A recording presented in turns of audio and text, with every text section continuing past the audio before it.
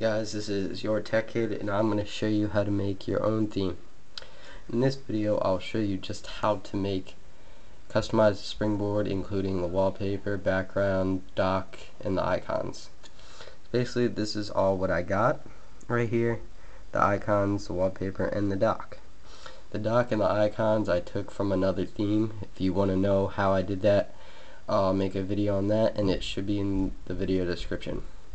But I got this wallpaper from the Backgrounds app.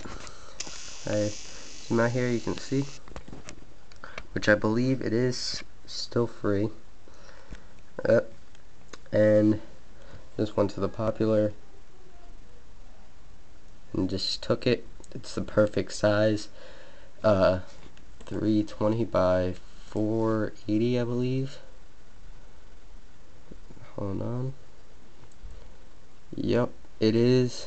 It's perfect fit right now. And then you basically have to have them all ping files, and wallpaper name wallpaper, dock name dock, and icons under the icon folder. I have no clue why it's not focusing, doing a focus like that.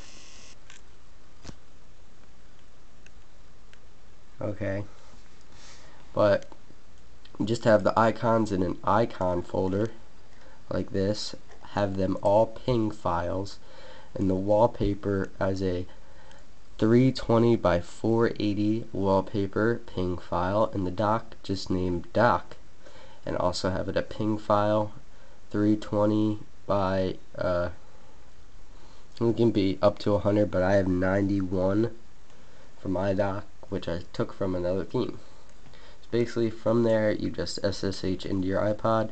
If you want to know about that, links in description.